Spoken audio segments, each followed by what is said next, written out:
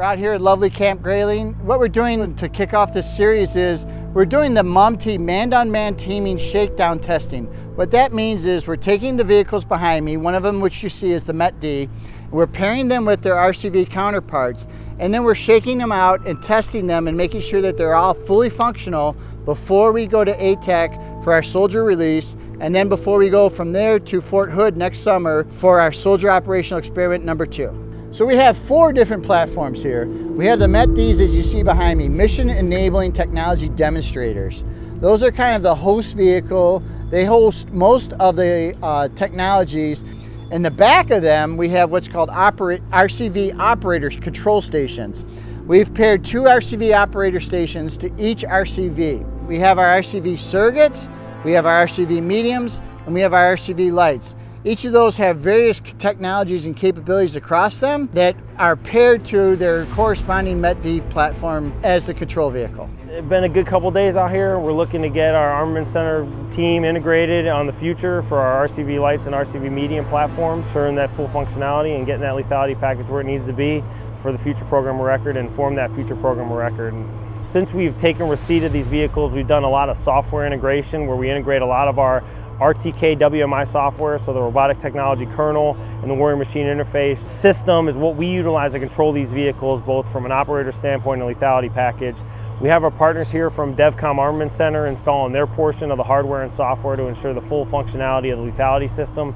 And we're taking this next step here where we've done our part as DVSC, as a platform integrator, to get those vehicles operational, running at the operator level, getting the AC Armament Center piece now integrated into that to ensure that full functionality for both mobility and lethality moving forward. So the RCV light prototypes serve as a recon asset for a maneuver element, a armored brigade combat team element, where they move out in front of the formation as a recon element. So what we're doing now is proving the functionality of the CROW system that are mounted on these vehicles to ensure that the lethality packages are functioning as a system so that they can provide that level of lethality to those formations when and if they're utilized in those types of formations. The RCV light is controlled by the MET D platform, the Mission Enabling Technology Demonstrator platform, that has several upgrades within it. There's computer screens, gunner and driver operator control stations, where the operators are in the back of the MET D vehicle, completely buttoned up, completely enclosed within the vehicle itself. They utilize the screens and controllers to control the vehicles, both driving, maneuvering, and the lethality package to actually fire the weapon system through those mechanisms in the back of the vehicle.